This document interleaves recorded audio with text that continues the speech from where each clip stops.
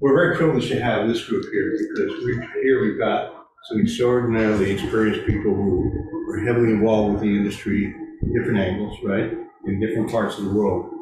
But we inserted this because we thought, you know, okay, we can report about demand, we can report about this, so forth. It's really important to step back and look at the big picture, right, and reflect on the big picture and say, you know, where do we think things are going? You're not necessarily going to focus on pounds or capacity or whatever. So we're just going to have a general discussion, right? And of course, anyone who wants to, you know, raise their hand and say, I disagree with that, or here's an extra point, please do so, because this, in a sense, is sort of a group discussion. So I'll start out with the big picture questions. Each of you put on your, you know, your prediction hat or whatever it is, and try to describe what you think the chemical industry will look like 10 years from now. In any way you wish. You can describe it any way you wish, but in what way is it going to be different from the way it is now? And Dewey, we're going to start out with you because you have the most data. Well, yeah, I tend to think capitalism kind of runs to the extremes, right? And so that would seem to me the big get bigger than the small, you know, and they die. So whether it's consolidation, so I see on the commodity side, my perception would be you grow in strength and size, or you're bought up, or you go away. And then I think there's a movement. There's always been, I want to go to specialties, but that's a special skill set as well. I think that's different. And then the others, then there's that specialty group that do really well what they do, and then there'll always be those that try to be there, but they could never make the change. Okay, all right. Didn't quite get to the 10-year, but Kamal. Well, I think the industry will probably find itself some sort of a new rebalancing.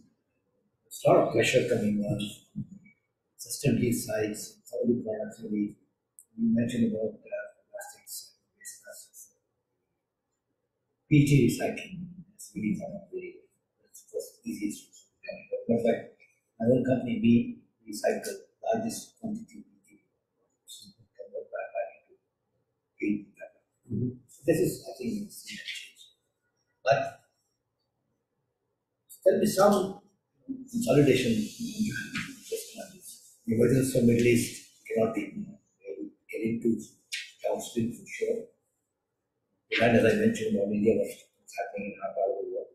I think the industry would not radically look very different, but maybe some readjustment happening. So-called green products will be seen. Really, it's going to be, but 10 years down the line, can you do away with what you're using now? The answer to me. I thought consolidation, you were saying that Mathias will have purchased all the best specialty chemicals and will control the good European specialty chemicals. I think that's what you were going to say, right? Mathias. Well, I think I've given my perspectives on Europe and to some extent also on chemical industry in North America and Asia. So I would like to put some new ideas on the floor. I've been living in the chemical industry, said 30 years, and I've been in it. And this was a time where globalization was the name of the game. Globalization, regionalization, becoming leader in the region, then globalizing, entering the United States. In the last 10, 20 years, we've all been building capacities in China. And this theme is one that I challenge. And nobody of us can tell the story, but we see all the last 5 years where globalization entered into localization, regionalization. There are tensions out there. There are tensions on religion. There are tensions on global leadership, the United States versus China. And the likelihood that we are going to go into a world that I have experienced in my first 10 years, where you had basically two systems, the East versus the West, and you had to decide with how you're going to trade. The likelihood that we are going to have a situation like this again has increased. And that will definitely impact also our industry. I mean, we have been global, we have global value chains. I know, I look into the products, and I know when we're going to have trade wars, all other industries will be massively surprised how dependent that they are on the global value chains that exist in the chemical industry. This can change the playing book of many of our companies from one day to the other. And as a matter of fact, I've given you the picture on where we see the industry, how we look at Europe, what our strategic direction is. But that is a topic that is on my desk, and what I'm looking at as a kind of plan C or plan D, and we should at least be prepared for such a thing. You know, it's interesting. My thinking is similar to yours in that, I think it's not easy, but easier to predict things like typical GDP growth in the US or China and that sort of thing. The part that's difficult, that could be very disruptive, are geopolitical and political, because that affects everything: regulation, tariffs, alignments, the alignment we see. We have the U.S. inside, and we have China and India, and we have these. It's breaking down into sort of groups, and you change a couple of things, and it will dramatically change the global economic trade environment and immediately affect the chemical industry. Example: just Trump becoming president again versus Biden or someone else like that. That one thing alone will dramatic effect on tariffs, trade, all these things that in fact back up into the chemical industry as to what it is. So, in a sense, I'm saying we can analyze the other stuff, right? Which is not easy. But a big part of all the leaders in the industry is to sort of say, do the scenarios about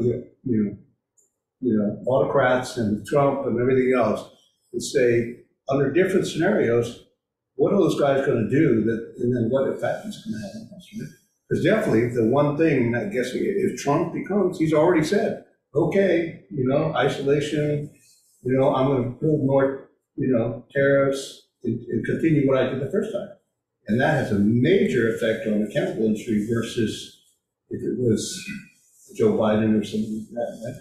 So we went from laggard to leader on sustainability initiatives. Yeah. The current regime, that could change with the election. Yeah, and you talk to a lot of leaders around the world and they say, boy, I don't know what's going to happen, right? Just the U.S. politics, right? If I may, I mean, we cannot predict the world. Who could really convey that suddenly we have war in the Middle East?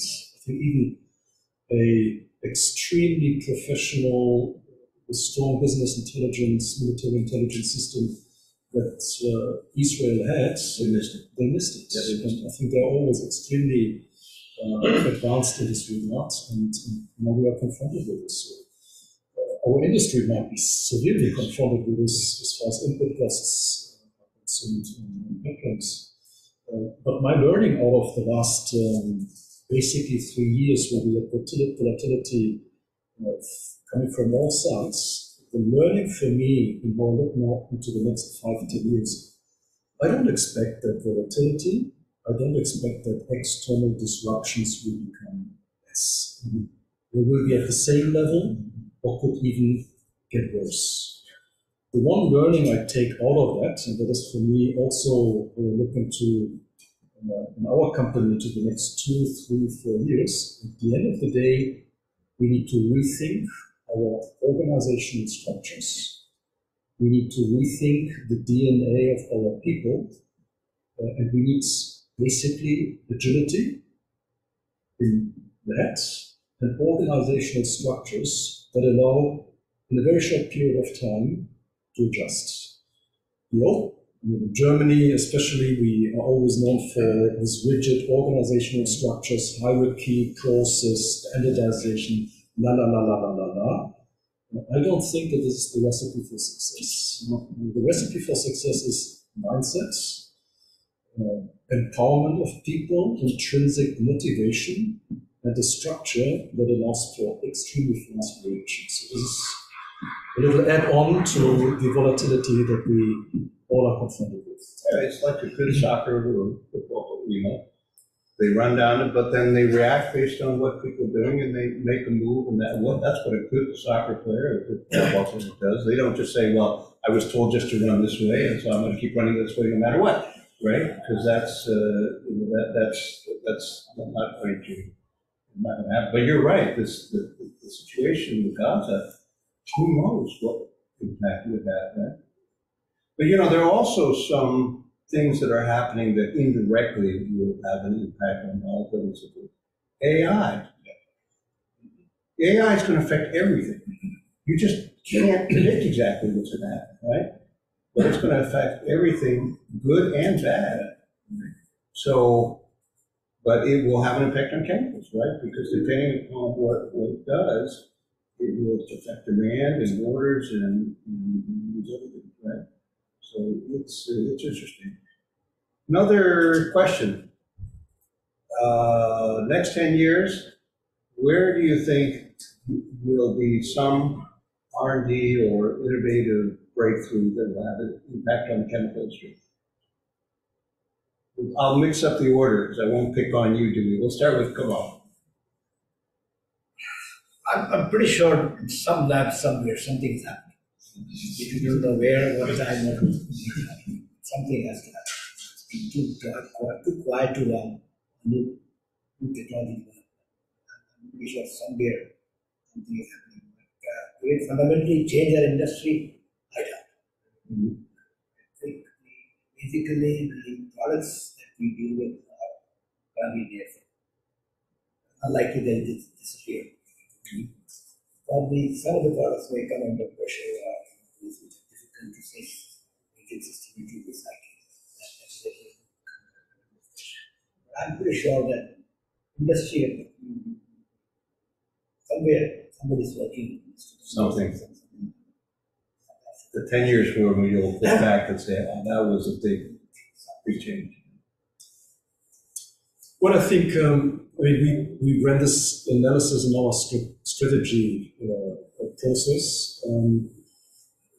I don't think that none of us will find new elements. These days are over.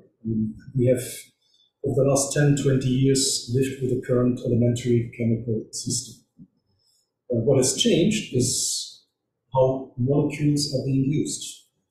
And I give you one example. We have a product that for the last 50 years has been used in the paint and coatings and construction industry.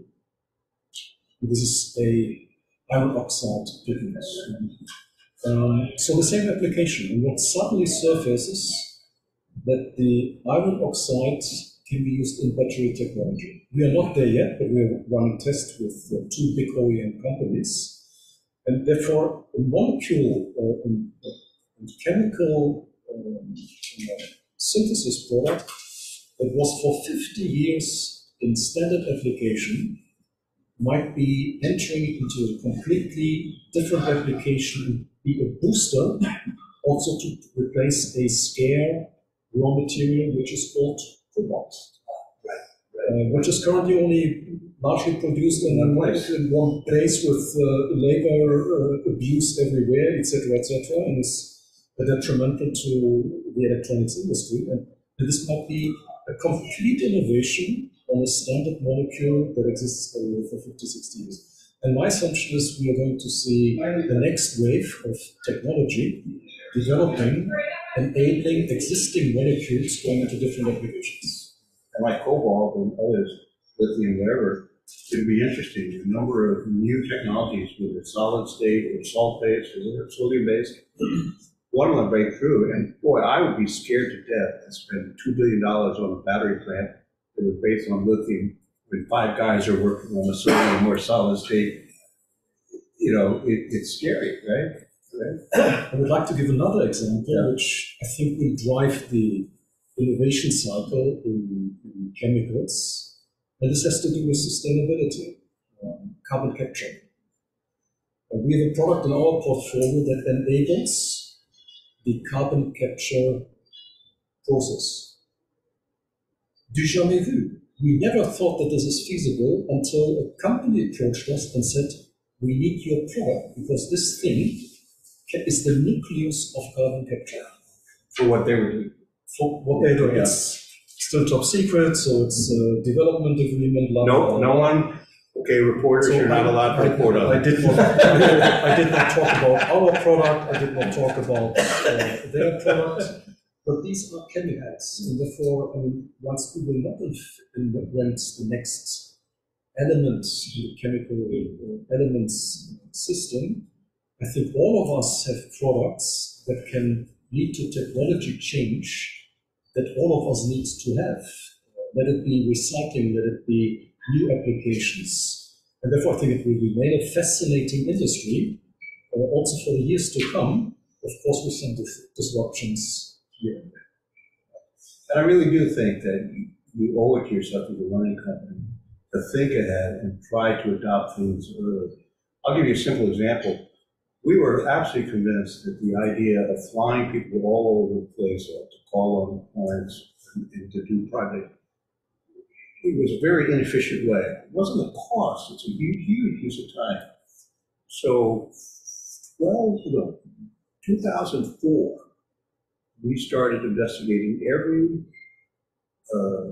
online video conferencing system, and we kept testing. We were the first customer of, I forget which one, WebEx, $12 an account. We kept testing, and finally, 9 years ago, we finally found one that we thought was adequate to meet all the criteria: universality, no downloads, and so forth, and reliability limit, which was Zoom. No one had heard of Zoom after Zoom. We adopted it immediately before COVID or whatever, because we said, and we got a lot of clients, like our clients in Brazil, so forth. They said, we don't want to fly. For them, just to fly from one office to another takes them, a day. And we started rolling it out and allowed our senior people to work with it. But that's what you need to do. You need to think ahead before it's obvious, right? And it hugely improved our efficiency and so forth. So that's what we do in all of these, and all these aspects. Okay, Dewey. Well, innovation. I love the idea of its new applications for existing molecules. I think we're not finding any other existing new elements. I'll give a very old history example of that. Eastman, years ago, they were a polyester fiber manufacturer, basically. And then we saw Taiwan and China investing significantly in the polyester industry. And Eastman, within a year, invented the first applications for bottles. And so the need drove it. It was like, what do we do with these assets and our people?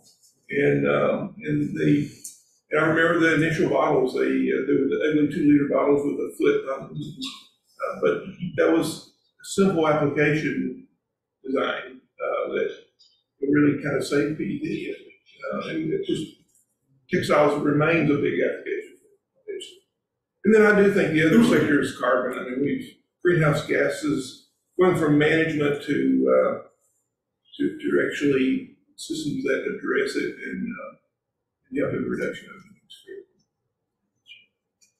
Now, does anyone in the audience want to either pose a question or make a statement about what they think the future is going to look like? Yeah, go ahead. Obviously, a question. First of all, great opportunity to have these kind of discussions. It's hard to even frame a discussion. There's so many degrees of freedom in the uncertainties today. I tell my team I wish we had the complexities of 10 years ago versus what we have today. The look at sustainability in terms of the driver for benefits, I think we would all agree the world is aligned on where we're headed in terms of carbon footprint, circularity, et cetera. The issue is around pace, and more specifically around the pace that different governments around the world might legislate. And so I guess the question is, do you think there will be differentiation in capital allocation around the world beyond the standard feedstock cost curves that we look at every day, and demand centers, all the traditional things? Do you think the pace of legislative drivers in this sustainability space will differentiate capital allocation or to balance out the traditional views of how we allocated capital in the past? You think that'll be a differentiation? I'll start, and then I think fundamentally our problem is there's it's a game theory problem, which is for us to solve this global warming and so forth requires that everyone work together. And all this stuff about COP2, the problem with it is they don't have a system that penalizes people who behave badly, right? Nothing's going to cause the Chinese not to use coal, right? And yet if everybody does what they're supposed to and the Chinese don't, it's not to solve the problem, right? So you can talk about individual legislation within each country, but the reality is something like that, right, is the only way you solve it is if everyone agrees, right? The analogy I have is like you take 10 people to the restaurant and you say, we're going to split the bill. Everyone orders the lobster, right? Right? Because there's no penalty. You don't have a vested interest in lowering the average cost. Everyone assumes the other guy is going to order the lobster, right? So they all order the lobster, and the cost per person when they divide it is very expensive. But that's classic, right? That'll happen 100% of the time. That's the way it is. So that's the problem with some of these things, that they don't have something that is across multiple countries, right? That creates a system of rewards and penalties that are enforceable to cause it. Because you can legislate all day long in your own country, but unless people, cooperate, and it's not just global warming, it's lots of things, recycle, whatever it is, it's hard to get there. That's my response. Well, I would argue that if you take the environment that World was in during the Paris Accords and the outcome of that kind of global solution, I would argue today the world is in a much worse geopolitical shape, trying to reach alignment. And so, can we get there? Hopefully, because everybody's got their eye on the prize, which is to do the right thing. But it feels to me like there's going to be a lot of pace differences in terms of that differentiation. And I'm just curious how much that will have bear on capital allocation as we make decisions. Just from a gaming perspective, we call it tragedy of the commons. Yes, it's a classic. It's a classic case, right? And we were all talking about energy transition until we needed to talk about energy scarcity and security with Europe right after the Ukraine-Russia conflict. So, things are always changing. And our plastics service, we look at all the metrics, but the most important thing the clients want to know, we follow policy across all the countries where they are in the plastics regulation. And we have a metric of from aspiration to regulation. And that's the most sought after analysis is what's every country doing and where are they in that whole pace? Because, when companies build ahead of the policy and then regulations come in later, if you miss the bullseye, you've wasted money, right? Yeah. So you have to make sure you don't get too far ahead of where the regulation is. If you have a response to this, well, I think the cost of capital. I was a financial institution. Somebody comes and says, we want to build a large petrochemical complex. Obviously, I have to satisfy my goal, but I think they won't be in the push. New chemical plants are going to be as easy in terms of raising capital as except Middle East, where is definitely enormous capital available to do chemistry. I think that rebalancing some all these things. Not immediately. Capital allocation. Yeah, well, I think this question was stemming from when the trends in the world change capital allocation. I think they do that all the time. But when capital allocation, will we do it in a way to put that on a global scale and to optimize for the needs of the world? I have my question marks. I mean, let's look into one situation where I thought that the world might learn, and that was Corona pandemic. My assumption at that point in time was when the virus broke out and when we saw all these pictures on the television, my assumption was that the pharmaceutical industry around the globe will interact, and when they find this cure to Corona, we will globally scale up. It didn't happen. China had its vaccines, and making sure that Sinovac is being distributed in China. The Russians had their combination, the Germans, the Americans, and eventually, of course, the vaccines were available globally. But have we found one vaccine that was dispatched globally worldwide to save mankind? That would have been best making use of capital allocation. It didn't work out. And if we now go to the next problem that I think is systematic and systemic for our world, next to making sure that people don't bomb each other and kill each other, is can we protect this world?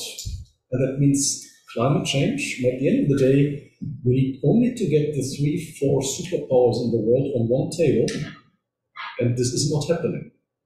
And what we need most likely, and this is very, very sad, to have again a disruption, a massive disruption that leads to the fact that all the 4 superpowers sit behind the table and agree on capital allocation, agree on energy, and agree on priorities for the world. And as long as this is not happening, I think that capital allocation, as it's done today, is not going to change.